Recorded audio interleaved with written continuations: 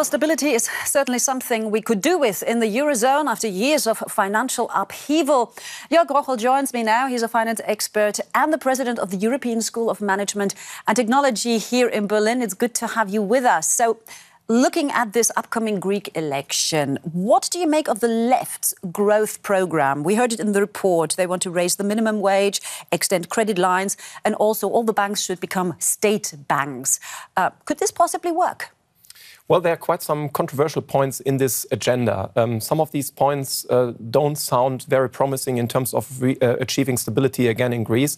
On the other hand, there are some points that merit some more and some deeper consideration, in particular when it comes to tax evasion, corruption, and basically the too close link between the oligarchs and the political system. Well, if the left was to win, they also want to renegotiate the bailout conditions with the international lenders.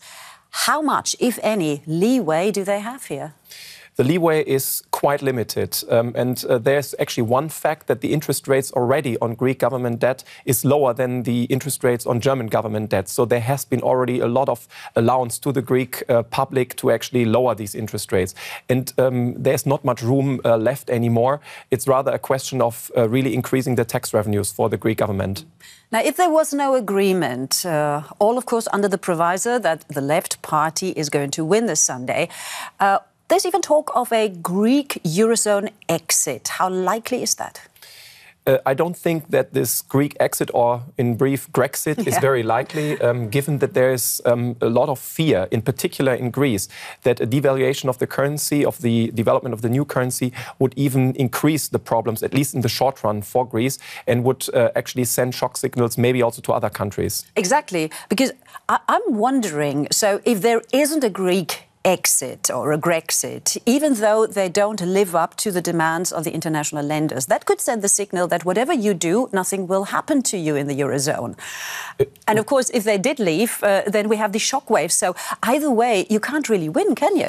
Well, it's exactly this point about stability and about confidence that investors need to have in the Eurozone. And if it's really the case that agreements that have been taken a couple of years ago are really not worth anything, then it will rather, in the long run, increase the problems we have. So it's therefore so important that all the contracts, the agreements will be fulfilled. And it's really that stability and confidence will come back. All right. Well, let's see and wait what happens on a Sunday.